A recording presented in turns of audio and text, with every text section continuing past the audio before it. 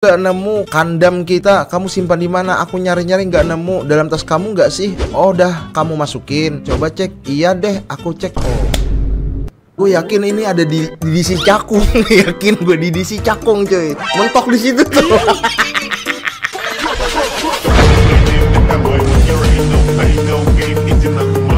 Selamat datang lagi di channel Subur. Semoga kalian sehat terus dan panjang umur. Amin.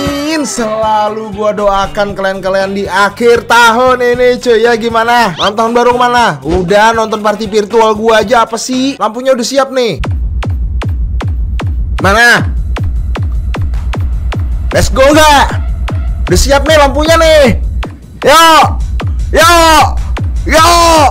Dah, nonton baru aja party virtual kita. Semoga nggak mati lampu. Oke, hari ini kita bakal bikin asupan ngakak. Dan mungkin ini adalah asupan ngakak terakhir yang ada di 2023. Gue bikin asupan ngakak ini sekitar udah mau 4 tahun, cuy ya. Jadi terima kasih bagi kalian yang nontonin dari yang rame sampai yang sepi guys sekarang ini. Tapi gak apa-apa cuy, manusiawi kok. Mungkin yang dulu udah sibuk kerja atau emang udah bosan aja dengan muka gue yang kayak gini. Tapi apapun itu respect ya buat lu ya. Sehat-sehat, sukses terus buat lu. Ya udah, bagi kalian yang jarinya nganggur kagak jelas, tolong iya di like dulu, di subscribe, dinyalakan loncengnya. Dan tahun depan kita wajib 1 juta subscriber ya. Setuju nggak? Iya. Karena tahun ini udah menyerah saya. Jadi kita langsung masuk ke meme pertama nih. Oke. Discord buat mabar? No. Discord buat selingkuh? Yes. Sayang, kamar mandi juga nih. Sayang, atasan dikit sayang. Hah?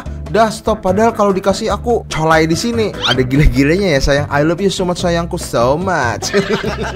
Ya, di sini Discord kan buat mabar nih, kagak buat selingkuh coy. Perkara nih cowok doang. Kita kena imbasnya nih. WA bini gua. Ya kan?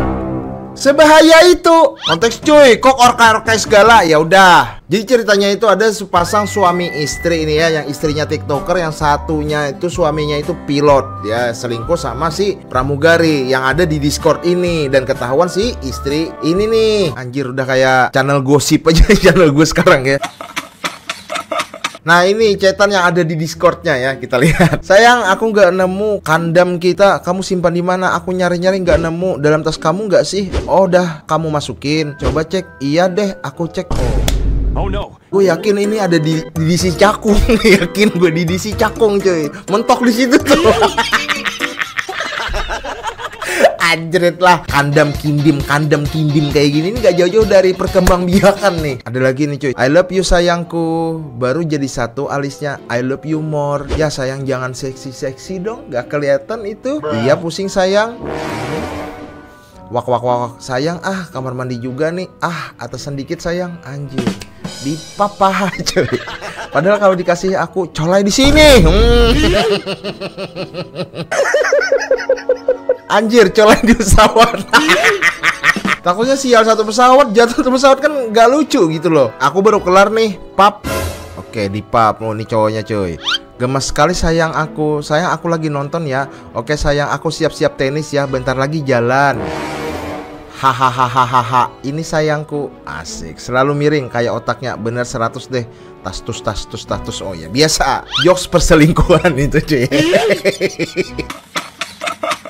Oke, jam berapa ke akunya? Oh, ini janjian cuy. Abis maghrib ya sayang, jalan kayaknya aku kosongin jadwal. Gak tenis di kamu aja. Lama banget abis maghrib. Yeay, sampai jam 11 dong.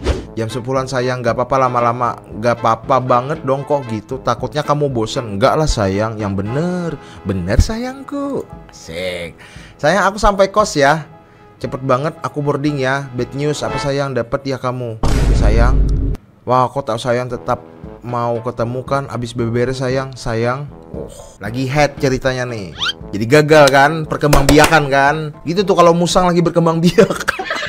Enggak, aku nggak mau sayang, aku minta maaf buat semuanya, please dengerin aku. Enggak Bel, please, aku nggak bisa. Maaf El, aku bener-bener nggak bisa. Iya, aku juga nggak bisa, aku udah cukup. Aku pengen sendiri aja, mau benahin mental aku. Oke, aku nggak suka El diginin. Iya maaf, aku nggak tahu harus gimana lagi biar nggak kehilangan kamu. Oke, jadi ceritanya si cowoknya pun nggak mau lepas cuy. Dan cewek ceweknya sebenarnya udah mau lepas, ya udah gitu loh. Terus aku bukan apa-apa, aku cuma takut ini memperburuk mood kamu. Aku nggak apa-apa kalau kamu malas ketemu dan aku nggak nuntut apa-apa juga. Kamu nggak mau udahan aja El? Capek nggak sih? Enggak, kamu itu capek. Udah jangan ditutup-tutupin lagi. Enggak, aku serius, ini aku seneng kamu udah gini. Ini aku nggak mau ngerusak, makanya aku nanya. Maaf ya, aku nggak tahu deh gimana pikiran kamu. Kalau udah capek pergi aja ya, jangan paksain. Iya, kalau aku masih di sini ngechatin kamu berarti aku nggak capek ya sayang. Iya terserah gimana kamu. Oke. Iya tapi kamu risih kan? Jangan tanya aku apapun ya. Aku males, maksudnya tanya apa? Aku nggak nuntut apa-apa sayang. Iya itu nanya-nanya kayak gitu nggak suka. Oh iya siap sayang. Oke. Cowoknya takut juga nih kalau diancam-ancam. Udah cukup ya untuk kasus perselingkuhan. Bangke lah, kita cari yang lain lagi. Nah, mending ini nih, Orto lagi liburan tiba-tiba dikirimin video di grup keluarga. Lagi di Candi Prambanan sama sang suamiku yang udah tua bangka, ngambak meluluk dia dikasih belen, tidak tahu berterima kasih. Oke? Kasih tahu Bu. Oke, karena suamiku katanya tidak suka jalan-jalan guys. Tapi gitu Jay, bener. Ini kan gue udah bapak-bapak ya. Emang bener, gue lebih suka ngelamun depan rumah sambil ngopi, sambil sebat berjam-jam. Gak apa-apa dah, serius gak apa-apa. Ini bapak ikut saya mancing bentar. Nih kalau yang ajak cowok oke, nih cewek cowok. Ini ikut saya ngaduk semen. Gila. Air susu dibalas air TX. Ya nggak salah sih, bener coy. Tapi masa nyokap lu main Valorant gitu loh. Ya mungkin nyokap ya melek banget sama teknologi zaman sekarang cuy. Jadi wajar dihadiahkanlah oleh anaknya RTX 4090. Ini kagak murah loh coy, serius. Punya gua aja nih yang 4060 doang. Oh saya suka kok, anjir lah. Kenapa sih giftnya ini mulu cuy kalau di Instagram? Finding dalam tas kamu gak sih? Iya, di DC cakung kata gua. Bak yang lagi viral saat ini, mainnya hebat kamu yang bak. Oh ini pramugarinya ini kah? Halo, perkenalkan saya Bella Damaika. Saya ingin dikenal sebagai wanita yang tangguh dan juga pekerja keras. Hal yang saya ingin tonjolkan dalam pribadi saya adalah kemampuan berkomunikasi yang baik. Saya bekerja sebagai seorang pramugari, tentu saya menghadapi Fix. Ini cuy, gak ke atas sedikit sayang. Ya yang cetan tadi tuh cok. Hal yang ingin saya tonjolkan adalah paha saya. Oh tadi 4 paha, ingat kan? Saya juga unggul menghancurkan rumah tangga orang. Iya bener. Tapi jangan ceweknya doang disalahkan. Itu cowoknya juga sama. Sanggengnya gak kira-kira. Masa mau colai di pesawat kan? Tolol. Hobi saya on Discord. Ya betul. Ini lama-lama Discord ya setara dengan aplikasi ijo anjir. Orang buat main game malah dipakai buat selingkuh. Kan bangke. Ngopi bawa mobil nom, ngopi bawa ekskavator. Anjir beneran coy. Lagi memperbaiki jalan apa emang lagi mau ngopi aja nih abangnya nih? Agak lain nih abang.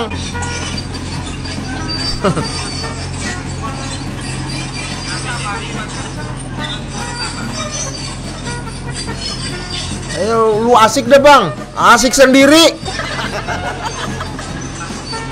Jangan bilang mau ngopi nih, beneran mau ngopi nih. Kalau stop terus turun abangnya, terus ngopi. Bangke dah. Lagi kerja malah disuruh cepet ke tongkrongan ya gini. Ya, makanya kalian yang lagi nongkrong nih, terus ngajakin temen suruh cepet-cepet, jangan gitu juga. Takutnya kayak gini nih kejadian nih. Bawa ekskavator cow anjir. Apa? Jaguar, jangkrik, jomblo, jomblo lain binatang. Ini kelakuan jomblo kayak binatang. Udah gak jelas dari dulu kan. Ini zaman Instagram masih 15 detik coy, ya selalu tahu. Dan ini diuploadnya di Miners Project. Ini akun dagelan teman-teman kampus gua coy di sini. Momen ketika seorang tidak sengaja menemukan kucing langka di hutan Kalimantan. Anjir, ini anak harimau nggak sih? Enggak cuy, ini dalam kucing. Ini kayaknya ini hasil kawin silang sama kucing sama harimau dah. Ya enggak sih? Kok bisa ya? Bagus banget cok. Ini kalau diangkut dijual ya mahal itu cuy. Pemuda Pancasila dalam bentuk imut dan lucu. Masih kecil emang lucu, udah gede kita yang lucu. Enggak, itu kayaknya emang kucing cuy. Bukan harimau itu, untuk kawin silang kayaknya dah. Buruan ngedit. Udah kebawain laptop juga. Lu mau TV? Di mana? Apa? Ini mau TV ini, bukan pusat gede banget. Iya, ini laptop zaman dulu cuy. Coba ya. Lu jadi orang gak ada bersyukurnya lu. Dibawain yang gede.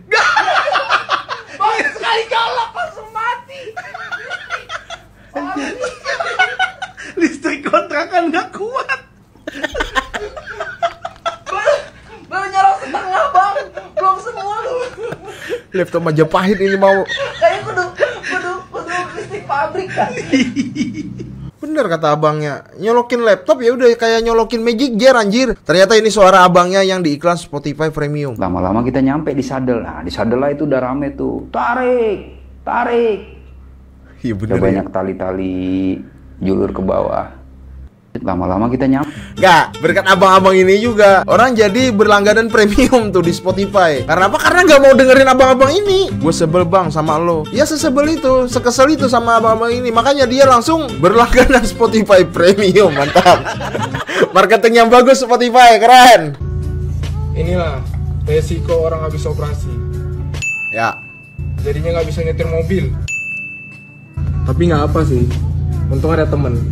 Jadi itulah support dari teman, bisa saling membantu. Ya bener bang. Apa? Woi, kok nggak jalan? Sorry. Nah, ini jalan.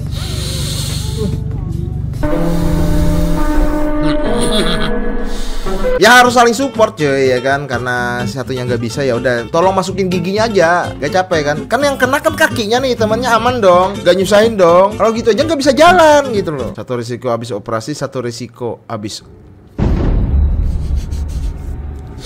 Saling melengkapi, ya itulah. Sendal aja kalau satu doang dipakai kan kayak gimana, gak bisa kan, susah kan, harus dua kan, harus pasang. Sama kayak suami istri itu, kalau nggak ada si suami nggak bisa tuh jadi anak, kalau nggak ada istri nggak bisa tuh jadi anak. Nah kalau yang ini si jomblo ya, si jampas, itu sabar nanti di 2024 bisa kok, bisa. Slow, pegang nih omongan gua, potong nih kuping Agus, jangan kuping gua kalau gua bohong.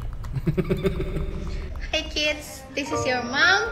Sekarang ibu umurnya 19 tahun. Ibu belum ketemu nih sama papa kamu. Sekarang tanggal 21 Desember 2023, which is ini adalah kelas terakhir ibu di semester 3. Ibu cuma berharap kamu mendapatkan kasih sayang yang terbaik dari ibu dan papa nanti. Kamu akan mendapatkan kebahagiaan yang jauh lebih baik daripada ibu. Kamu akan menjadi anak yang cantik dan ganteng, menjadi pintar, dan ibu akan menjamin seluruh kebahagiaan kamu di sana. Men, asal laki lu jangan memutuskan untuk child free ya. Hey kids, this is your dad. Sekarang tanggal 20 Desember tahun 2023, Papa 1 sama Papa 2. Papa 2 bangun dulu buat anak kita ini. Papa 2. Kenapa Papa 1? Kenapa jadi Papa 2 anjing? Papa 1. Buat anak kita dulu, Pai. Oh, buat si kids ya? Iya, buat si kids. Si kids sudah besar ya, Bun?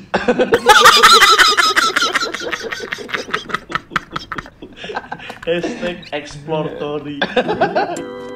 Tolil. Papa 1, Papa 2 ada ya kayak gitu ya.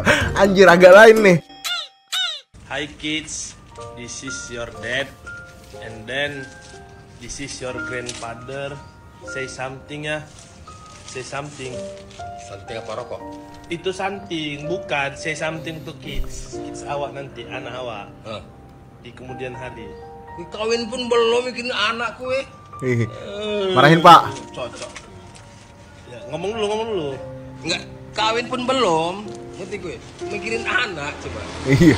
Kayak kontennya say something gitu. Ya taruhlah punya anak. Iya. Alah, kalau punya anak ayah bilang tahu.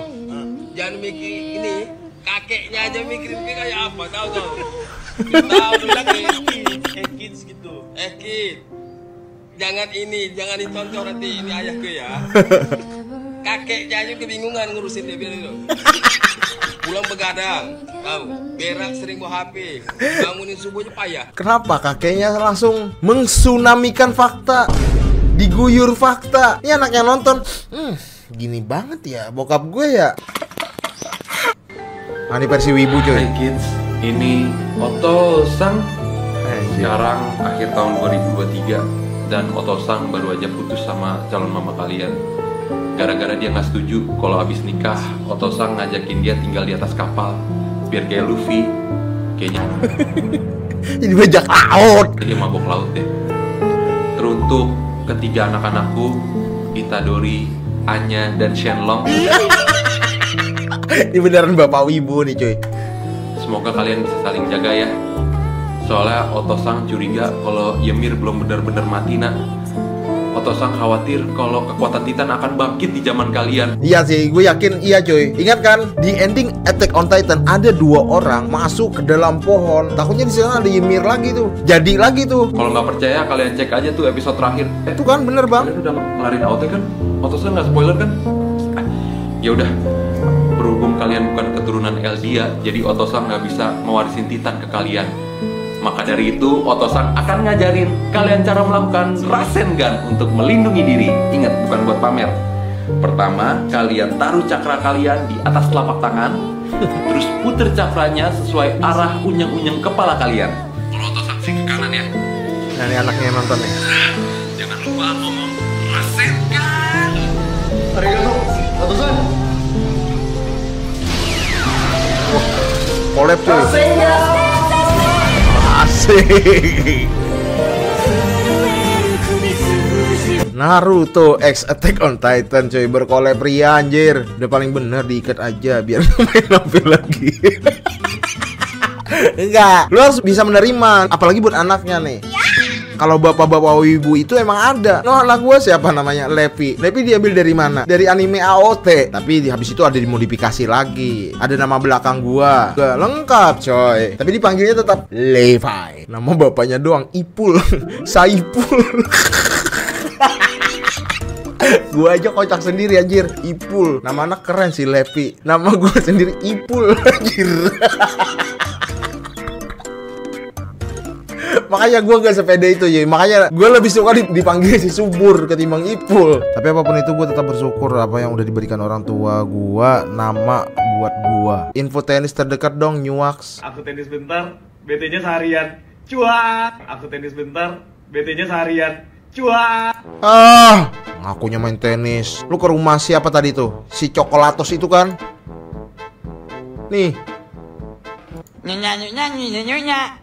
Nyuaks. Nah, itu cukup mewakilkan. Pantesan temanku pada ngajak makan di sini. Kenapa tuh?